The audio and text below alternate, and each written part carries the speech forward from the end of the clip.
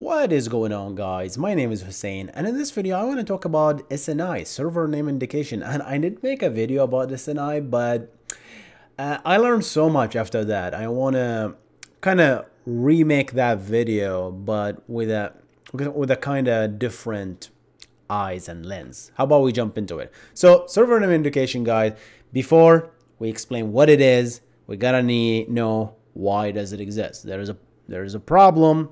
There is a solution, and SNI came to solve this problem. And here's the problem, guys. IP addresses. Assume this is 1, 2, 3, 4. This is one public server, and this is the IP address. And I have a website. And I purchased this public IP address. And you know how expensive those static IP addresses are, because you want your IP address to be static, right? Because you don't want to update the DNS every time. I mean, you can, but that's just painful. So you get a static IP address and you host your website there. Okay, and you run port 80. Let's assume no security for now, right? And then you start hosting your beautiful website. And let's say this is called a.com, right? That's the website. Okay, and then you add an entry that says, hey, a.com is actually this IP address, and that's the DNS, right? Do on us. And there's now the encrypted DNS and all that stuff, but I don't want to go there, man. The mess that DOH caused recently, oh my god, right? It's another topic for another day, but yeah.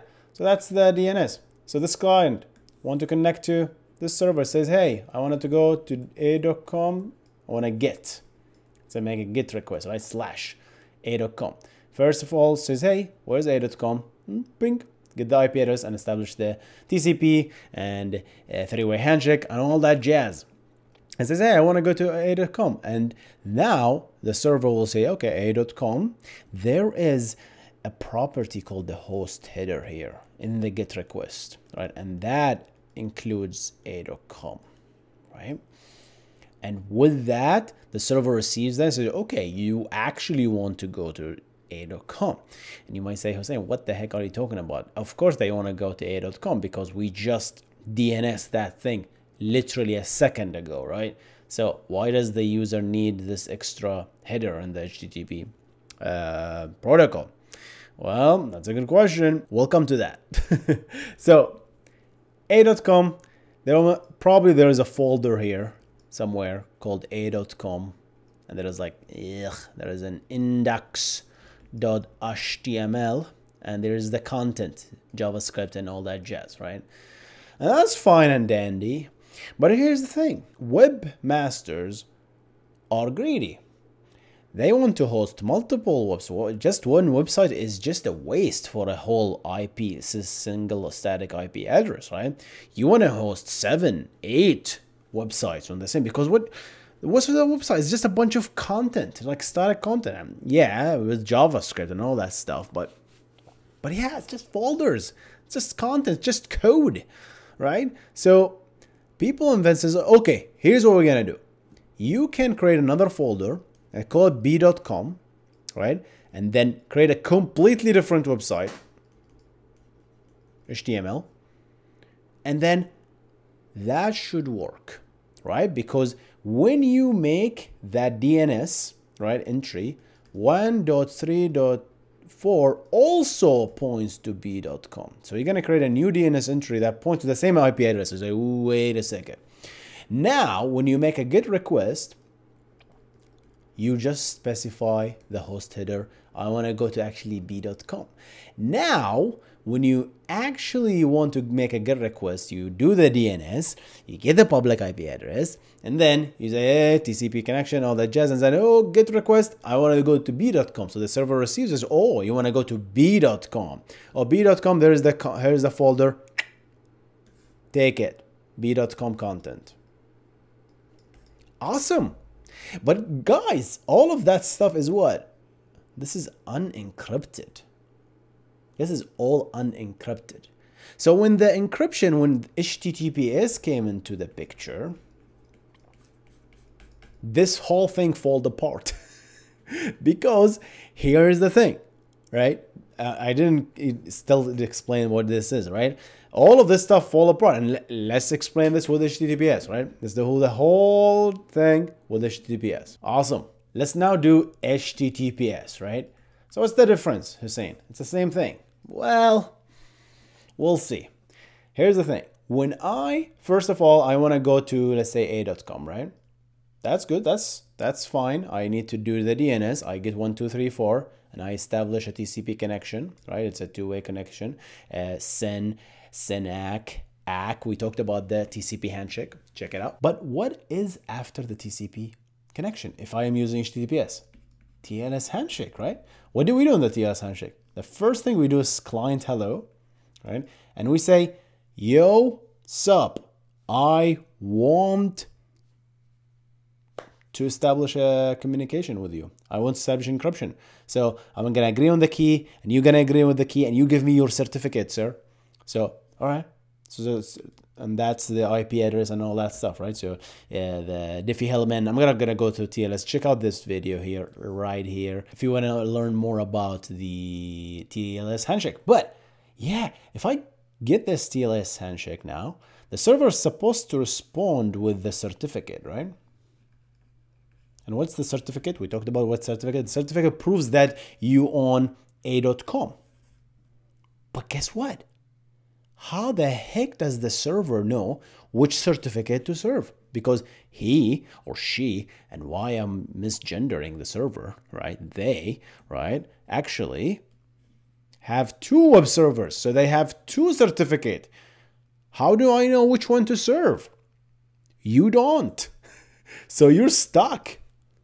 Because do you serve a.com?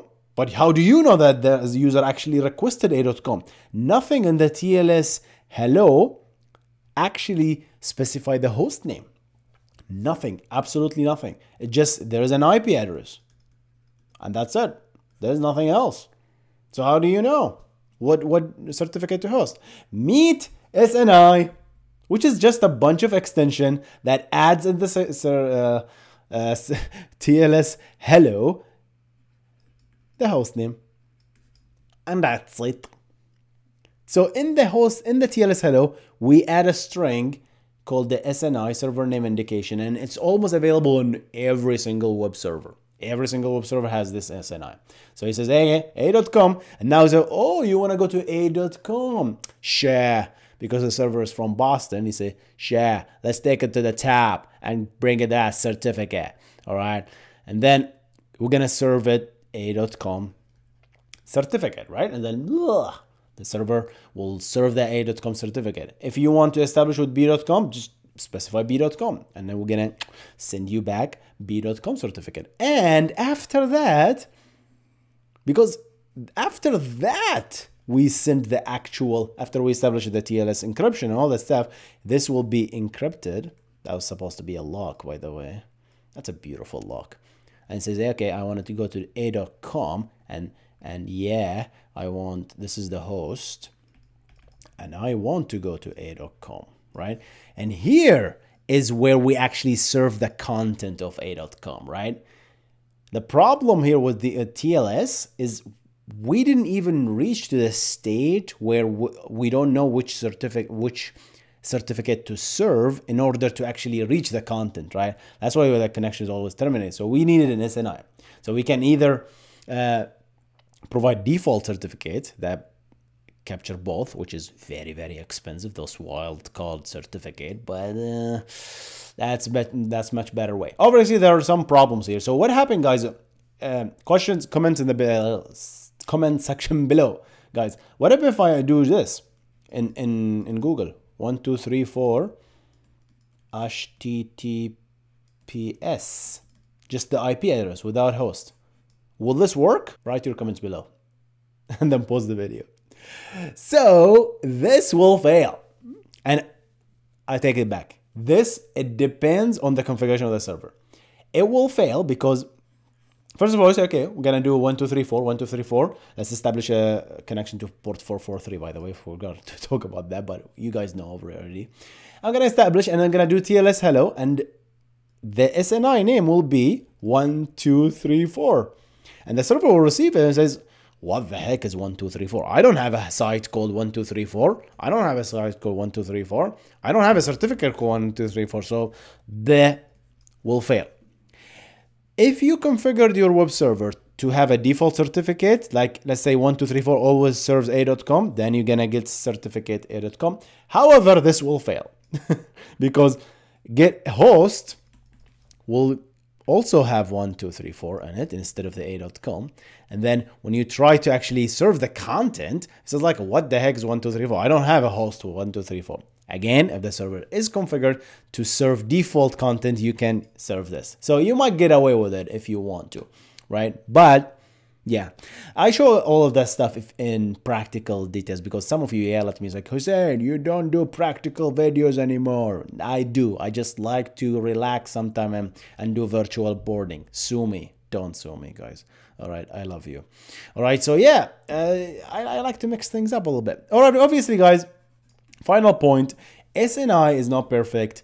And the reason is because when we send this beautiful TLS, this is a mess. I'm making a mess, guys. All right. When we send this TLS handshake, there are colors. Sheesh. Why am I not using colors? This is the TLS, by the way. If I'm just sending the TLS handshake, right? I'm sending a.com in plain text because this is happening before the encryption, right? So this is in plain text. So Karen here. That's supposed to be a skirt, but sure. Yeah, Karen can sniff, and that's how ISPs sniff, by the way, guys, and know where you're going because of SNI. They still know where you're going, all right? So they know where you're going, right? Obviously, they also know where you're going because you just requested a DNS, and DNS uses UDP, right? And UDP is not encrypted, right? Unless we go with DOH, which is Firefox is enabling for us recently, which just destroyed. Firefox enabled DOH for a day, I think, and it just slammed down the DNS provider next DNS, I think, and it just like bleh, it died because they had like a bug. They basically DDoSed the DNS provider to do the encryption.